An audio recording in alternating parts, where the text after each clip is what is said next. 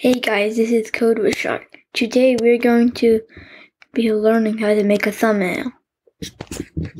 First, let's get our thumbnail ready. First, you need a thumbnail, and if you're wondering what a thumbnail is, it's the picture of the cover of the project. So let's say I want this purple background with some red dots everywhere.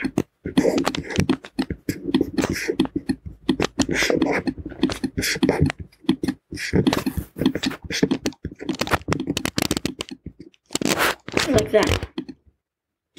But if I hide this, and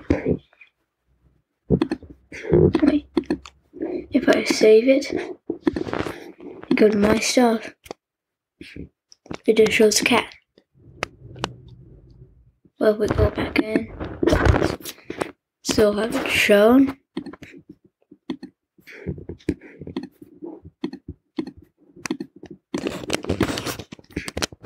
Then it should show it.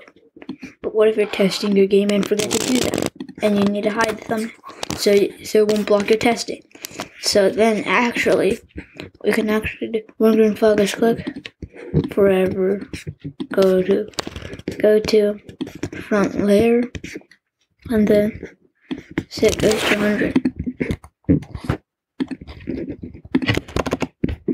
So let's say in our cat, he just says hello for 2 seconds. That's all. See? Hello. When you stop it, the thumbnail appears. And also if you stop it like this. So see that if I make a thumbnail, or if you have Scratch add-ons, you can also set a thumbnail.